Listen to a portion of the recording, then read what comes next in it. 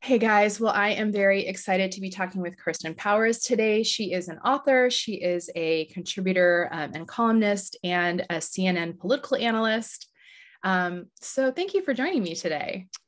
Thank you for having me. It's so great to see So, your face. yeah, you have a new book launching called Saving Grace. Speak your truth, stay centered, and learn to coexist with people who drive you nuts. And I think that there is nothing more timely than that. Yeah, it's funny. It's when I first came up with the idea, which was a couple years ago, it seemed super timely. And now it's Mhm. like, wow, Wow, it's still timely. even more so. Yeah. Yeah, So yeah, and more so. Exactly. It's like now we have a whole bunch of other things to disagree about yeah, that we didn't have absolutely. before. I mean, let's jump in there. I know that this is a big question, but like, how do you feel like the last couple of years with the pandemic and with George Floyd and everything going on, how has that contributed to some of the polarization that we were already in? Yeah, I think that to me, the big turning point was Donald Trump. When I look Yeah. back, that's where the shift was. Of course, we had polarization, Yeah. but I feel like this is something different. Mhm. And certainly when I've talked to other people, it feels very different. People do sort of point back to that as being a real turning point where, for example, people might have someone in their family who was a Republican and they were a Democrat, and it wasn't causing the kind of rifts. I mean, as we know, relationships are ending. People really do feel like they're going crazy, Yeah. right? And so I feel like when Donald Trump came in, he just sort of poured gasoline on the fire. So the fire was already there, but Yeah. it went to another level. And that was certainly my experience. So as Mhm. somebody who used to be is left of center, but used to Mhm. work at Fox News and was Mhm. around a lot of people who thought differently than me. It was a very different kind of experience than where I started to see even myself demonizing people. Maybe just in my head. I wasn't necessarily saying it out loud, but I was certainly thinking it, and it was certainly affecting me. And when I really hit the wall is when I realized that my thoughts and behavior sometimes even were not aligned with what I said I believed. And Tell me so, more about that. Like, were yeah, there any specific examples where you had a moment of come to Jesus of like, oh my gosh, yeah, I'm behaving in the way that I say that I don't want to? totally. Yeah, in 2018 is really when it started. And I just was so filled with just rage and contempt and hatred. And just, I couldn't even, honestly, when I would go to work and there would be a Trump supporter there, like I couldn't even interact with them. Right. Mm-hmm. Just the basics, like, how are you? How's your family? I just was How are like, your don't even children? talk to me. Yeah. And so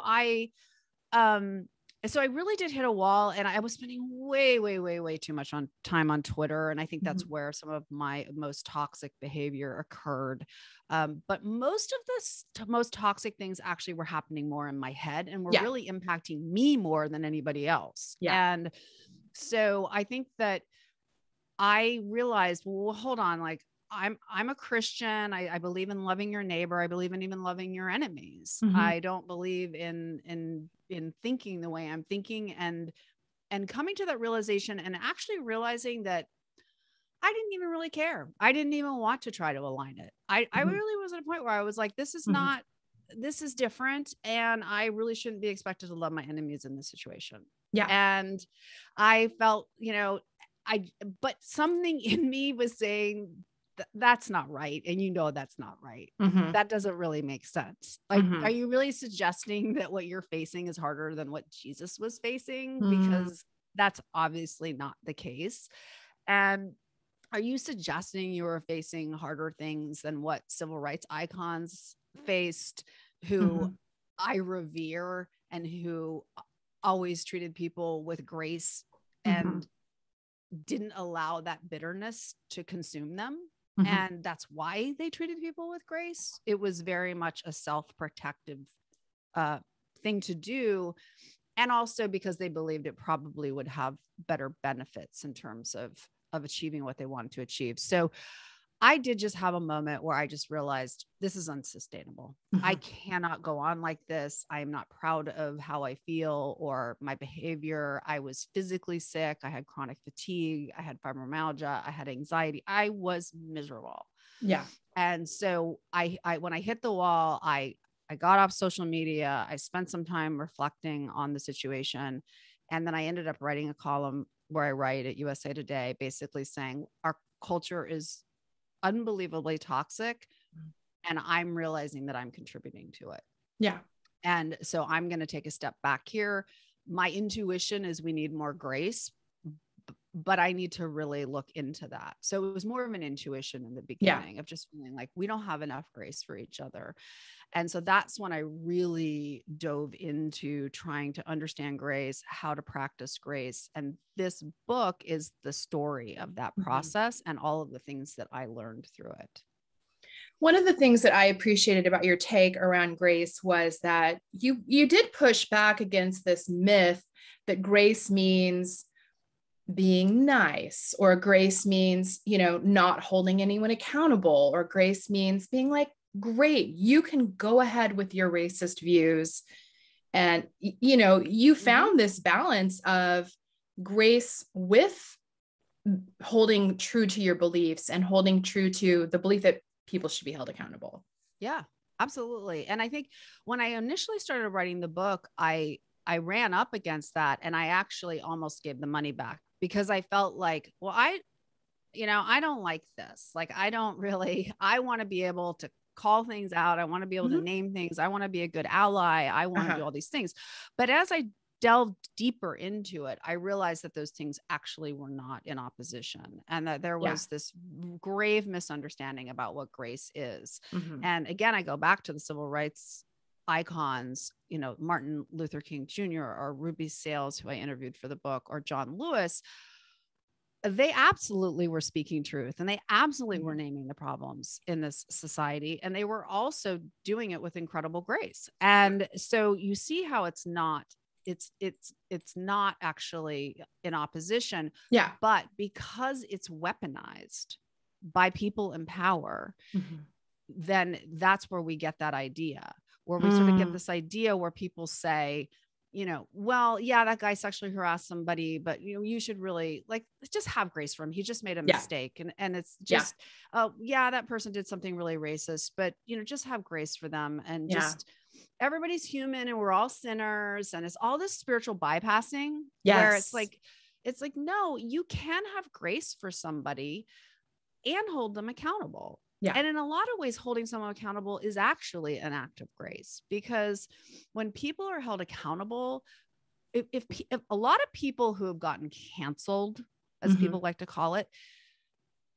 had people speaking to them about these things earlier on, right? And I know some of the people who this happened to, and I know for a fact that they'd been confronted about their behavior. And in some cases, I confronted them. Yeah. And they didn't care because there were no consequences. Yeah. Because we lived in a culture that didn't hold people accountable for mistreating women or for mistreating marginalized people. And so then when they screwed up, it was so spectacular. And it was, so public, so overt that really, if someone had held them accountable back here, it would have been such an act of grace. Totally. Right. And so I think that the way I define grace, I use the Christian paradigm of unmerited favor, but we always think of that in terms of us and God versus how do we extend that to other people. And so what that means is when I see somebody doing something, I talk about their behavior. I don't turn them into a monster. And so that is what is grace. It's basically saying, it's saying to other people, you cannot be me, and I'm not going to demonize you for that. I'm not going to turn you into, you're not evil, you're not rotten to the core, because unfortunately in our sort of binary way of thinking, we often do that. It's like, if you don't believe what I believe, or you're acting in this way, then you are obviously just a horrible human being, versus saying, look, I'm seeing this, but I know this is one aspect of you, and I'm seeing the humanity in you, even though I may actually not like you. I may even hate you. And But as Richard Rohr always says, loving is not liking. Mm. So when you're loving somebody in the way that Jesus loved people, the agape love, that's not like loving chocolate or loving your sister or loving your friend. That is basically just looking at the person and saying, I love you because I see the divine spark in you. I see the humanity in you. That doesn't mean you're not held accountable for doing something wrong. It just means you're held accountable with humanity. Yeah. Absolutely. I love that. And I love you mentioning this idea of kind of weaponized grace, because I feel like I've been watching that happen in Christian circles around the political landscape, where I'll see a pastor from the pulpit say, we just need to have grace for each other. And what they really, and then when you listen to them unpack what that means, it's don't talk about politics. Yes. Don't talk about it. Right. So grace means let you have your beliefs, let me have mine. We won't discuss it. There's no accountability. Grace is blinders, right? Like let's let, and I really appreciate that you're a person who is writing this book on grace. And yet, you know, you had a recent column that was about the reckoning of white supremacy. Like you're still going in on things that are difficult and areas that need accountability while still maintaining grace as a posture. I appreciate that. Right. And of course, people will come back and say that's not grace. And so you'll often hear people saying you're not being graceful. Yeah. If you're calling out racism, because they have this idea that graceful means being a doormat. Right. Yeah. And you're just supposed to never say anything. But the other thing that I think is interesting about what you said, where the pastor standing up and saying that, is that it's really a one-way street. It's really grace for people who think like that pastor. And it's grace for people who, usually powerful people. Yeah. It's usually people who aren't being harmed systemically by the system. It's not the oppressed. It's the minute one of the marginalized people or the people being harmed systemically doesn't behave in a perfect manner, they express their anger at the fact that no one ever listens to them and that they continue to be treated and have in a horrible way and not have their humanity seen. What do they get called? The snowflakes, you know, the social justice warriors. They're spoken about with contempt. There is no attempt to see them as full human beings who have been pushed to the edge and sometimes over the edge. Yeah. And so I a lot of times have people coming back and saying, why aren't you showing more grace in this situation? And it's like, why aren't you showing more grace in this situation? Like, why are you focused on me? Like, focus on yourself. Yeah. And I'm not showing grace because I'm not demonizing anybody. I'm just saying that we shouldn't treat undocumented immigrants this way. Yeah. And, you know, and that's not, and I am criticizing it and I am critiquing problems in our society, but like, I'm not just going to look the other way. But so often it's used as a kind of the powerful person who caused the harm. That's one. It's always, I mean, in almost all these cancel culture things, it's all of the grace is focused on the person who caused the harm. And none of it is focused on the person who escalated the issue to raise what's going on. And so I have a column in me that I still have to write about what causes you outrage. Right. Because in so many of these cancel culture situations, and I think cancel culture, first of all, I think cancel culture is a horrible phrase. I shouldn't even use it. But when people are talking about that, sometimes it is horrible and sometimes it gets out of control. So I'm not saying that doesn't happen, but I'm saying in a lot of the times what happens is the amount of outrage that is shown over this person maybe losing their job, for example, is so massive. And yet there is no outrage shown about the racism that occurred. Right. Or that, you see what I'm saying? It's I totally understand what you're saying. Is it only the person losing the job? Or is it also the fact that this racist thing happened? Right. And instead you just say, well, too bad. That was, the person made a mistake. And there's no compassion. There's no empathy for the person who's been harmed. Yeah. And so I think that's what we have to watch out for, is people who are going to try to weaponize it and say, well, and I know this is going to happen to me now every day. Every time I say anything, they're going to say, why aren't you having more grace? It's like, it's not what grace means. Yeah. That's not what grace means. And I think that outrage metric is a very interesting thing to look at. I think of, after George Floyd and in the wake of the riots, when I was noticing the people that were having a lot of outrage about the minority of protesters that were turning violent. And they just wanted to post about that and talk about the, again, I went to lots of protests, never saw one turn violent. I know it happened. It for sure happened. But the people who wanted to highlight that, and that outrage was greater than what happened to George Floyd. Yes, exactly. Yeah. Well, and also being a person who's been doing this for quite some time, I'm quite familiar with what most people talk about, what most journalists talk about, what most pundits talk about. And I just watch these people who are so outraged about the rioting, who have never said a word about racism. Right. They've never said a word about police brutality. It's totally. Like, you don't get to now come in and start complaining about people reacting in a way that you don't like when you have never cared about this issue. Yeah. Right. And I see this in the men that I work with who I've known my entire adult life, who will go on TV or write an article or tweet and say cancel culture is out of control because, too many men are losing their jobs over sexual harassment or these kinds of things. And it's like, it's funny because I've known you my whole adult life and you've never talked about sexism, not a single time. Right. And in fact, when I talked about it, you rolled your eyes. Yeah. So I'll listen to the person who's actually been engaged in the situation and who's saying, I'm engaged in this fight. And I think it's gotten a little out of hand. And there are people who say that. Yeah. And I'm willing to listen to that. But I have a very hard time with people who just all of a sudden come into this conversation at the point of complaining about how people are responding to being ignored for generation after generation after generation. Right. And it's like, and so I think that's, you're just hitting exactly on one of the core points. Yeah. Something you mentioned in the book was this idea of us living in a post-truth era.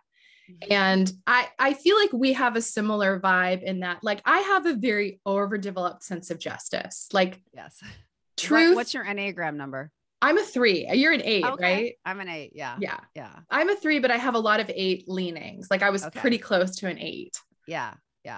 And so, I'm a person who data matters, facts matter.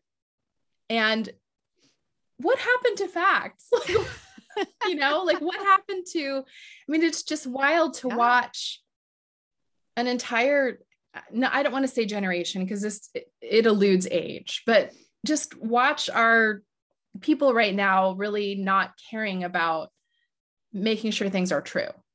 Yeah. Well, I think that a lot of that is obviously Donald Trump kind of took it to the next level, but it already kind of existed because of how we have our little bubbles where we go to our own media and people don't believe anything that doesn't come from their source. Yes. So that's why when you're engaging with somebody, what the social science has found in today's post-truth world is that if you come at somebody with those facts, the first thing that's going to happen is they're going to ask you where you got them. Yeah.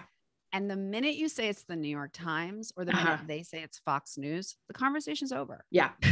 Yeah. And so you can't actually, I can't think of anywhere that both groups of people would consider a valid place to trust. We can both agree that whatever this source is the source. Exactly. Yeah. And so what they found is that what people do trust is your own personal experience and your own life experience and perhaps the life experience of your spouse or your best friend or something, but something that's in your universe that you know. And so if you were to say to somebody, so one of the things that they're now doing in terms of political canvassing is something called deep canvassing. So normal political canvassing is you show up and you've got your list of facts, right? And you're like, hi, I'm here. I think you should support this bill that's going to protect transgender rights. Here are all the reasons you should support it. It's not that effective. What's effective is the deep canvassing where you have a transgender person go out and say, hi, I'm here to talk to you about this. And you Right. start a conversation. You Mm-hmm. let them share what they feel and what their experience has been. And then you say, well, actually, I'm transgender. And can I tell you a little bit about my story? Yeah. And then they tell a little bit about their story, and they listen empathically, which is obviously very hard to do, right? This is very hard for somebody to have to sit and listen to somebody saying these things. But what they found was it actually changed people's minds. Yeah. There were actually people who started out saying, I don't understand. Like, what's the point? I don't even get it. Like, why do they need? And they afterwards were like, I get it. Like, I actually hear what you're saying. And so to the extent you can talk about something that you have personally experienced or somebody close to you has personally experienced, or ask them to think like, do you know anybody who's undocumented? Do you know anybody who's, struggling with the issue that you're struggling with, and kind of get them to think about people that they know? That helps. And they find to depolarize, people need to think of somebody that they know and that they like and respect. Doesn't have to be a friend. It could literally just be somebody who's a neighbor that they see occasionally and they wave at or whatever. They find the minute they can name one person that's in that other, so a Democrat thinking of a Republican or a Republican thinking of a Democrat, they immediately start to depolarize because what we usually do is we think in the abstract. So it's Trump voters, if they're just a big blob. If someone else, it's like liberals and they're just a big blob. But the minute you get them down to a real human being, they will not talk about them that way. Usually it's so they'll true. usually say, but then you know what they always say, but they're different. Totally. Right. And it's like, but they're not different. And why would they be different? That's not like, where did you get that idea? Like, it's not, why did you find the unicorn? Like, that's, I know, pretty unlikely. Yeah. And look, sometimes I should say, sometimes knowing people who are different than you actually makes it worse. You know what I mean? Because it's like, you'll think, because you make that the person the face of it. So it's not always going to help you. But usually if you just say, who's somebody you like and respect who thinks differently than you, then people will start to say, okay, actually, you're right. I guess they're not all this way. And I mean, I do this. I mean, I have been very vocal about my feelings about people who are anti-vax. It's very frustrating to me. I'm impatient. Like, we're so close to solving this and you guys are holding us up. But then I have a very, very close friend who she has not vaccinated her kids because one of her kids had a vaccine injury. And so, signed up to get a vaccine when her kid was small, very, very scary incident, has since not wanted to vaccinate at all. And I find myself, shouting from the rooftops about the anti-vaxxers. And then I'm like, but you're different. Like, you have a pass because I know you, and it's like, right. Why am I not assuming that other people may have similar fears and experiences? Right. And humanizing others. I had the same experience where I was talking to a friend about it, and she was talking about her nephew. And then I was like, well, I don't really know anybody. And then I was like, oh, wait, I do. And I was like, and she's just a health nut, and she's always been afraid of vaccines, and she's an amazing, wonderful person, but like, she'll not there's no way she's ever going to have the vaccine. And suddenly it's like, well, okay, I but that's her. And so you also have to think about the fact of, where did a lot of these people get these ideas, right? They're trusting people who are telling them this. And some of those people are sincere, but I have to say a lot of them aren't. Yeah. There's a massive misinformation campaign. Yeah. And people are not going into this with nefarious ideas. They're trusting people that are actively leading them astray. Yeah. Yeah. And they're fearful. Yeah. And so when people start really speaking badly about just regular people, I'm just like, you're just mad at the wrong person. Yeah, I agree.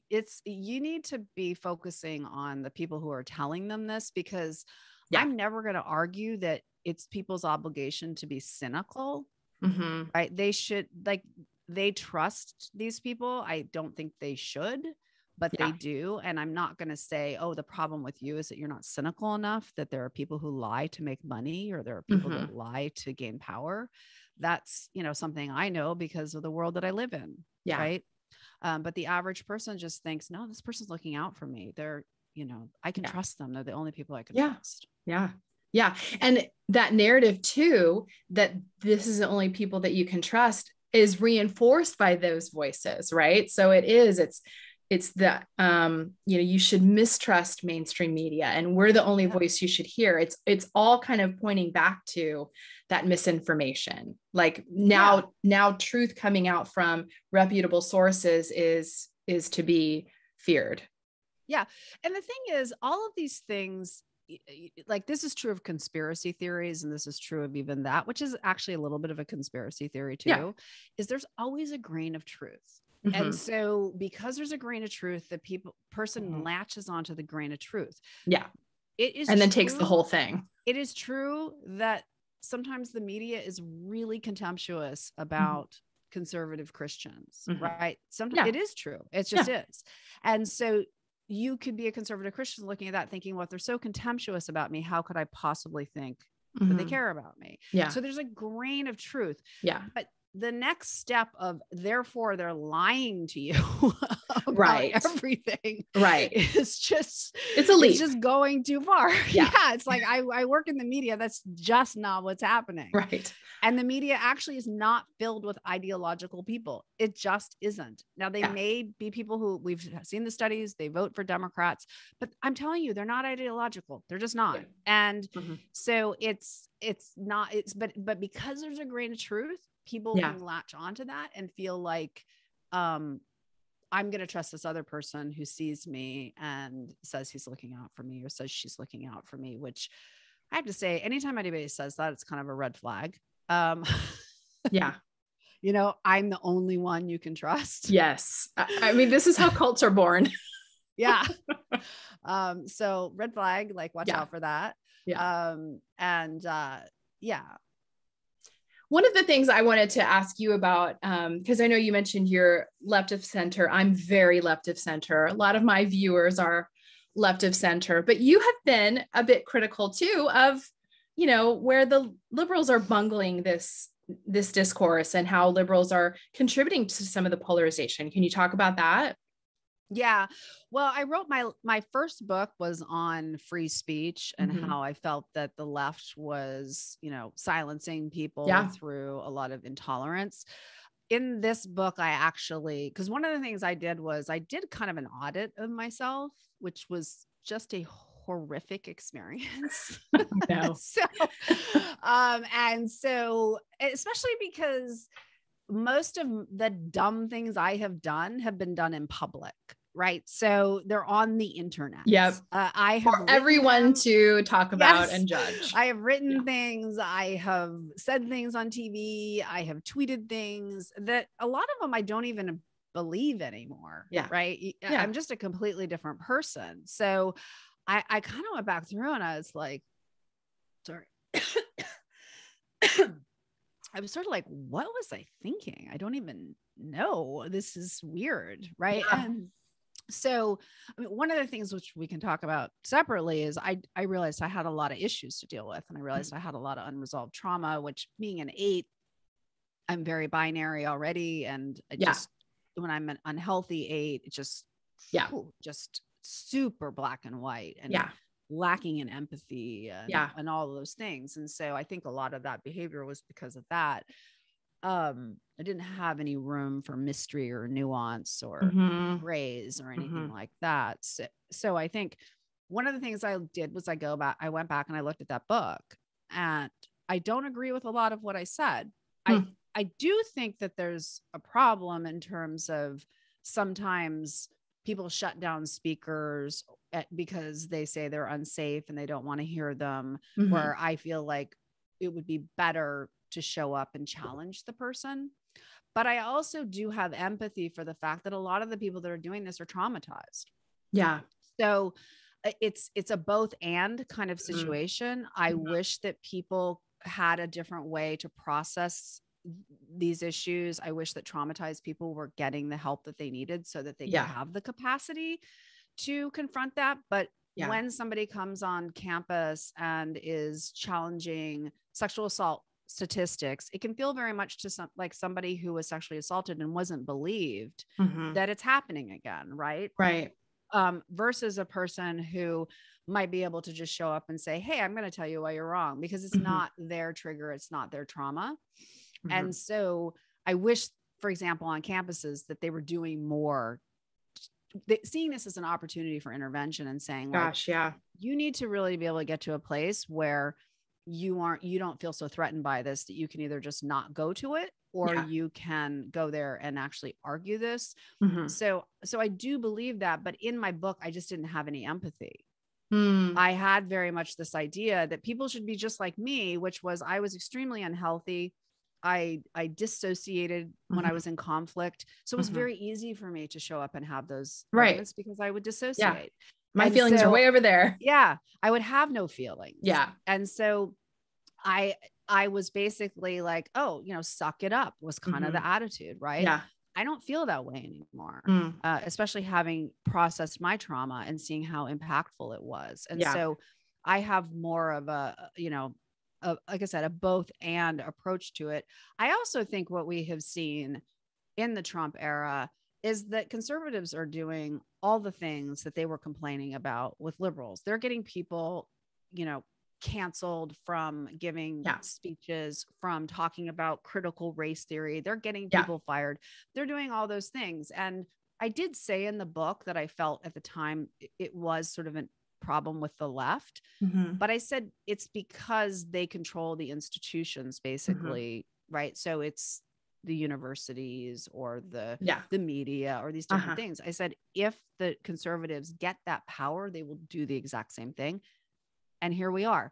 They are doing the exact same thing. I just saw they got Nicole Hannah-Jones disinvited from something because she was going to talk about critical race theory. It's like, well, what happened to everybody debating everything and everybody hearing things, right? It's out the window. What happened if you free speech and freedom? What happened to, the solution to bad speech is more speech, all these things, right? And so I think it's a very complicated issue, but ultimately it would be great if we could debate things. And, at the same time, there's some things that are crazy making and I don't want to debate.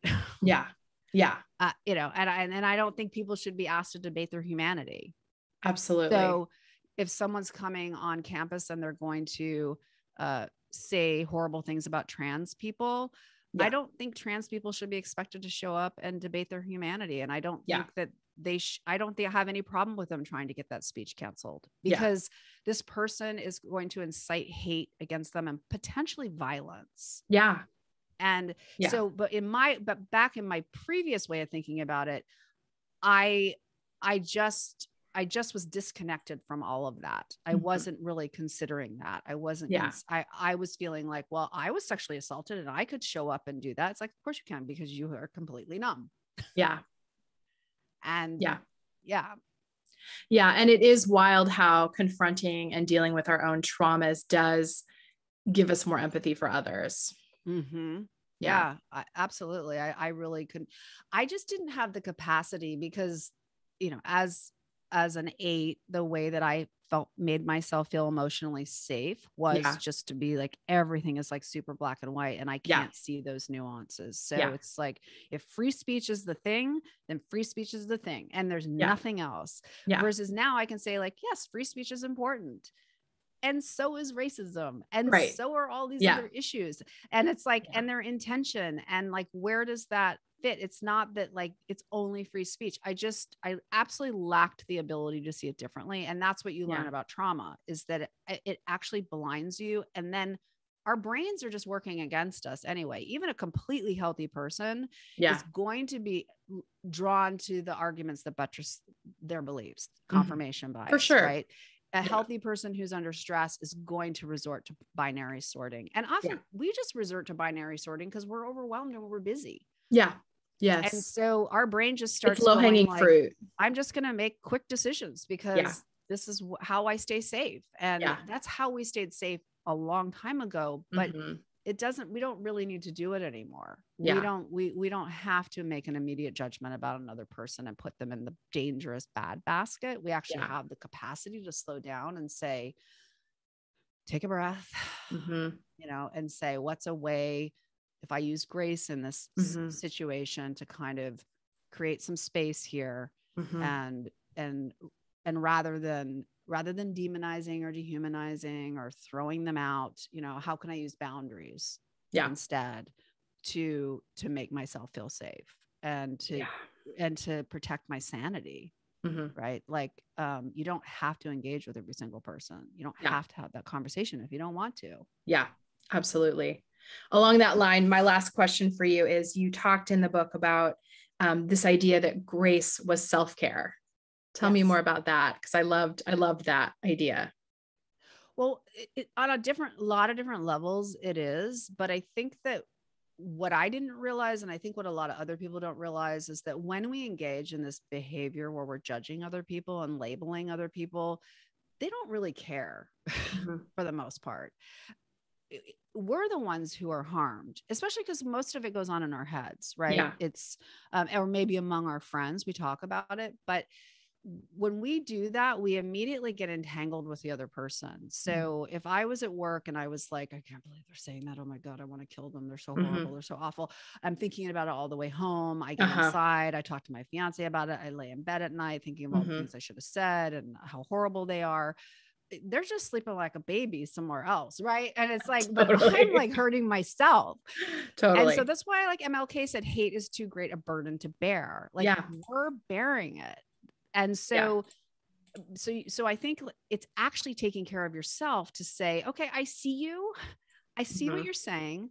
I don't agree with it. And I'm going to use boundaries. I'm just going to say no. Like I'm a no to this, and I'm going to move on to something else. And I'm going to move on, hopefully, to something that is my yes. I could write a column about it. I could make a thoughtful Facebook post that's not incendiary about it. I could volunteer. I could give money. There's all these other things I could do that doesn't involve this kind of just fury that's not helping anybody. And then I also think grace is self-care, because you can't give grace to other people until you learn to give grace to yourself. And so the first thing I had to learn was how to have grace for myself. Yeah. And I mentioned my audit, and that brought up so much shame. And I had to really work that through with my therapist. And I would talk to my friends about it. I'd be like, I can't believe I did this. I can't believe I did that. And they'd always say, like, where's grace for Kirsten? Yeah.